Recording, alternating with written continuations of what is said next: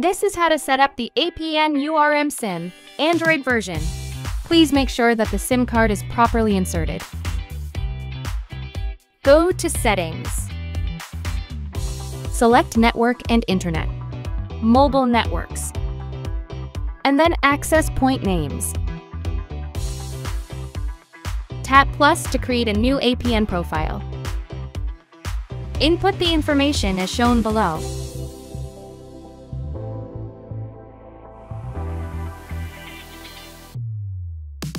Choose Authentication Type, and then PAP or CHAP.